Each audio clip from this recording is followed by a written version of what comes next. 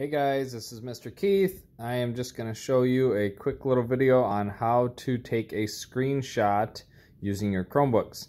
So you need to click on three buttons at the same time. It's going to be the Shift and Control button and the little button up at the top here with the rectangle and two lines on it. That's how you're going to be able to do a screenshot that you can crop. The other option is just doing a simple Control and the same rectangle button with two lines on top in order to just get a screenshot of your entire screen. So I'm going to show you the crop version real quick first. So I'm going to go ahead and click Control Shift and then that button up at the top at the same time.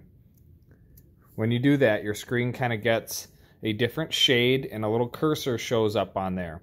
You can use that cursor then to select what portion of your screen you want to crop. So I'm going to select, for this purpose, just the main image in the center.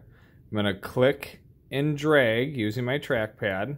When I release, it's going to show up a little dialog box down here. That dialog box is going to show you what you have selected, and then it will disappear after a couple of seconds if you don't do anything with it.